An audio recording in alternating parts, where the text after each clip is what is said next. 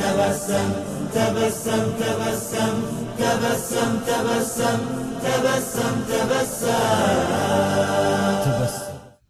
بسم الله الرحمن الرحيم. إن الحمد لله نحمده ونستعينه ونستغفره ونستهديه ونؤمن به ونتوكل عليه ونعوذ بالله العظيم من شرور أنفسنا ومن سيئات أعمالنا. من يهد الله تعالى فلا مضل له ومن يضلل فلا هادي له. أشهد أن لا إله إلا الله وحده لا شريك له، له الملك وله الحمد، يحيي ويميت وهو حي لا يموت، بيده الخير وهو على كل شيء قدير. وأشهد أن محمدا عبده ورسوله وصفيه وخليله، أدى الأمانة وبلغ الرسالة ونصح للأمة وكشف الغمة، وتركنا على المحجة البيضاء ليلها كنهارها لا يزيغ عنها إلا هالك، فعليه أفضل الصلاة وتم التسليم، وعلى آله وصحبه ومن استنى بسنته إلى يوم الدين. اللهم اجعلنا منهم ومن الذين آمنوا وعملوا الصالحات وتواصوا بالحق وتواصوا بالصبر. آمين يا رب العالمين. وأوصيكم ونفسي بتقوى الله، وقد أمرنا بالحق وقال تعالى: يا أيها الذين آمنوا اتقوا الله حق تقاته ولا تموتن إلا وأنتم مسلمون. يا أيها الناس اتقوا ربكم الذي خلقكم من نفس واحدة وخلق منها زوجها وبث منهما رجالا كثيرا ونساء، واتقوا الله الذي تساءلون به والأرحام إن الله كان عليكم رقيبا. يا أيها الذين آمنوا اتقوا الله وقولوا قولا سديدا يصلح لكم أعمالكم ويغفر لكم ذنوبكم، ومن يطع الله ورسوله فقد فاز فوزا عظيما. ثم أما بعد. We begin by praising Allah subhanahu wa ta'ala, by bearing witness that none has the right to be worshipped or unconditionally obeyed except for Him. And we bear witness that Muhammad sallallahu alaihi wasallam is His final messenger. We ask Allah to send His peace and blessings upon him, the prophets and messengers that came before him, his family, his companions that stood with him, and those that follow in his blessed path until the day of judgment. And we ask Allah to make us amongst them. Allahumma ameen. Dear brothers and sisters, what's your Achilles heel? What's your weakness? What is it that gets you down, and what is it that makes you question everything around you? Allah subhanahu wa ta'ala tells us in the Quran, as a matter of fact, that we would be tested, that every person would be tested in some capacity. And the Prophet sallallahu alaihi wasallam described the life of man as this line across a box. And he drew this box, or this rectangle, with the line extending outside the rectangle. And he said that this is the lifespan of man, referring to the line. And he said this rectangle, or this box, is the actual, he said this is the hopes of man. And he said this box, or this rectangle, is his lifespan, meaning his hopes in life always extend past the actual date of his death, how much time will actually be allotted to him. No matter who you are or what age you pass away, you'll always feel like there's something that was left on the table, and you have hopes that extend, طول الأمل, hopes that extend beyond your allotted lifespan. So this is man's lifespan, and these are his hopes, and this is his lifespan. And then he drew a bunch of small lines around around a person. And he said that these are a'rad. These are tests. They're hindrances. He referred to tests, sallallahu alaihi wasallam, in this particular hadith as hindrances. These are things that would hinder you. One of them snatches you, the other one misses you. Meaning there are some people that are not tested in their health, but they're tested with their family. And there are some people that are not tested with their family, but they're tested with their health. And there are some people that are not tested with their family or their health, but they're tested with their careers and with their wealth. And there are some people that are tested not with their wealth or with their health or with their family, but they're tested with their reputation. And there are some people that are not tested with those things, but they're tested with their religion. The point is that every person has a unique set of tests that they are going to go through in life. And many times when you see other people going through tests, or that are of the nature that you feel confident in overcoming. So maybe Allah is testing someone else in a way that you feel like you would be able to overcome the nature of that test. Maybe your weakness is different from that person's weakness, but we all do have a certain weakness.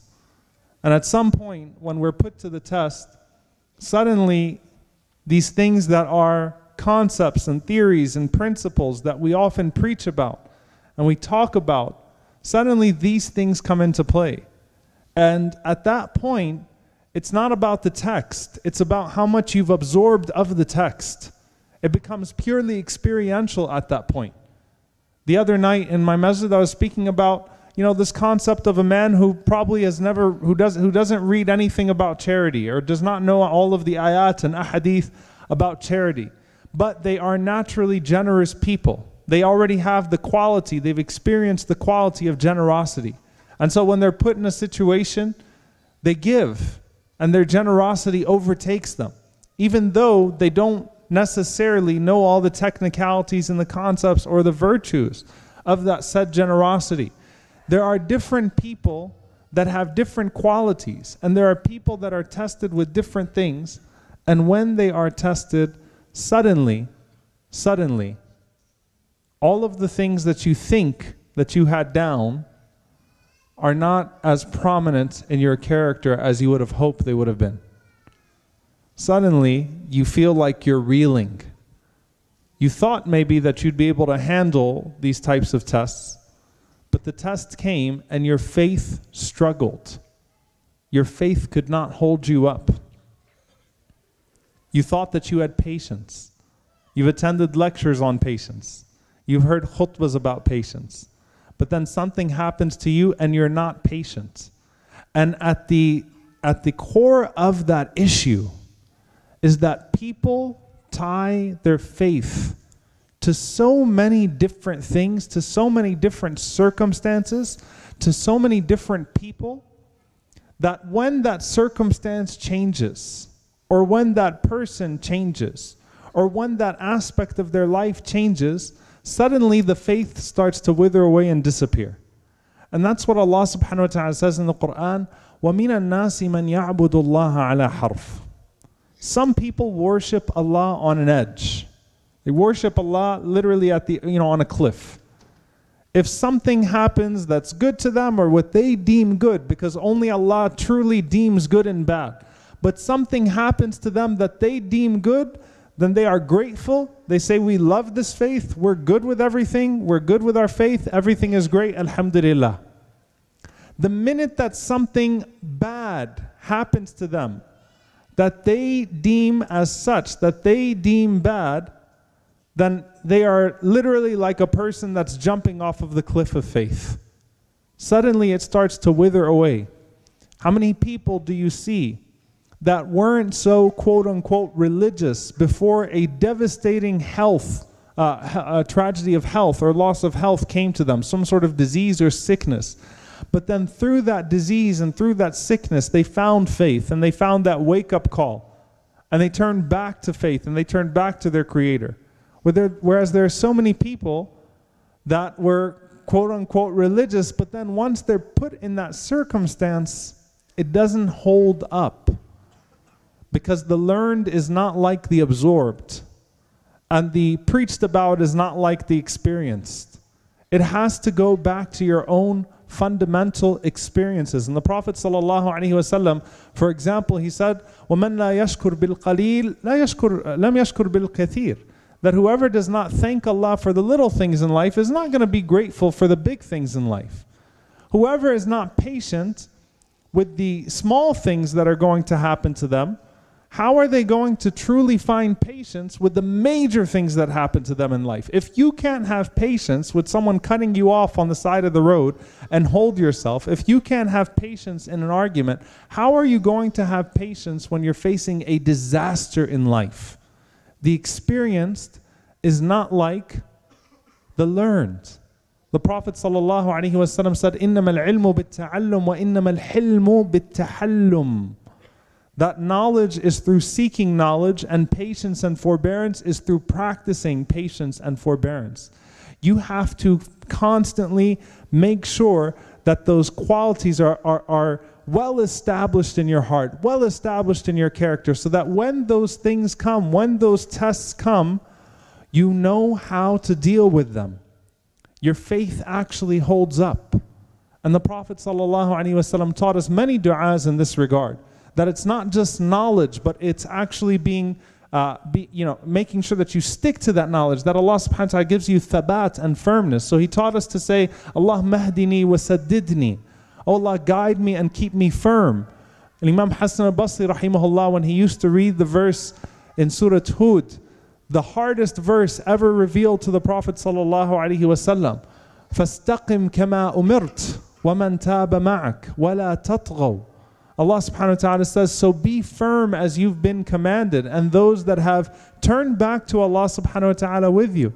And do not turn back on your heels, do not turn away from faith. But the learned is not like the experienced. So Imam Hassan al-Basri, every time he would read that verse, he would say, Allahumma anta rabbuna farzuqna al-istiqama. Allahumma anta rabbuna farzuqna al-istiqama. Oh Allah, you are our Lord, so grant us that firmness. The most frequent dua of the Prophet sallallahu alaihi wasallam, the most frequent supplication, Ya muqallib al-qulub, thabbit qalbi ala dinik. O turner of hearts, keep my heart firm on your path. Your heart is already inconsistent, but then something happens and you have to make sure that it stays consistent enough on faith and that it doesn't go wild and all over the place. When the Prophet ﷺ passed away, and you talk about a test to the community of the Messenger ﷺ, he was their everything. They saw him every day. They prayed behind him every day. They experienced his beautiful character every single day. And then the Prophet ﷺ passes away. And when some of the Sahaba heard it, what was the natural emotion that overtook them? Denial. It can't be true. Absolute denial. Because that was the most convenient emotion to maintaining the faith. That was how they felt guarded. That's how they felt protected. It was a safety net. So when the Messenger ﷺ passed away, and Omar bin Khattab radiallahu anhu starts to stand up and threaten the people who say that the Prophet ﷺ passed away, and Abu Bakr radiallahu anhu is the one who stands up. And who loved the Prophet ﷺ more, Abu Bakr or Omar? Abu Bakr loved the Prophet ﷺ more. But Abu Bakr stands up and he tells Omar to sit down. And he says, Man kana ya'budu Muhammadan fa inna Muhammadan qad mat. Whoever used to worship Muhammad sallallahu alayhi wasallam, know that Muhammad sallallahu alayhi wasallam has passed away. وَمَنْ كَانَ يَعْبُدُ اللَّهِ. And whoever used to worship Allah, فَإِنَّ اللَّهَ حَيٌّ لَا يَمُوتُ. Know that Allah is ever living and He does not die. And he read the verse, وَمَا مُحَمَّدٌ إِلَّا رَسُولٌ قَدْ خَلَتْ مِنْ قَبْلِهِ الرُّسُلُ. Muhammad sallallahu alayhi wasallam was but a messenger. Other messengers have passed before him. If he dies or if he is killed, will you turn back on your heels? Umar radiallahu anhu felt his legs escape him from under him when he heard that verse. And what did he say? Umar, who used to stand up and pray at night, Umar, who loved the Quran, what did Umar say? He said it was as if it was the first time I heard that verse. That verse had new meaning to me because I experienced it. Before, when we used to read that verse, that was a far possibility. We didn't think about it. But when Abu Bakr radiallahu anhu stood up and recited it in that moment, suddenly it meant more. It meant something more to me. Suddenly it hit me. It struck me that even Allah mentions the possibility in the Quran, or mentions that the Prophet sallallahu alaihi wasallam, innaka mayyit wa innahum mayyitun, that you will die and they too will perish. You perish and they perish, ya Rasulullah sallallahu alaihi wasallam. It hit him there. And his reaction, if you were observing that, his reaction, you might think that maybe he loves the Prophet ﷺ more than Abu Bakr radiallahu anhu, but that's just not true. No one else in there loves the Prophet ﷺ after Abu Bakr, maybe more than Umar. But Abu Bakr radiallahu ta'ala anhu solidified those concepts in his life. No one loved. The Prophet ﷺ, when Abu Bakr radiallahu anhu thought that he would be in harm's way, he would put his life on the line all the time for the Prophet ﷺ. So clearly the life of the Messenger was even more important to him than his own life. But he already processed in his mind and internally processed what it will be like when the Prophet ﷺ passes away. He paid attention to the ayat more so than any other human being. He internalized them more so than any other human being. What does this mean for us, dear brothers and sisters?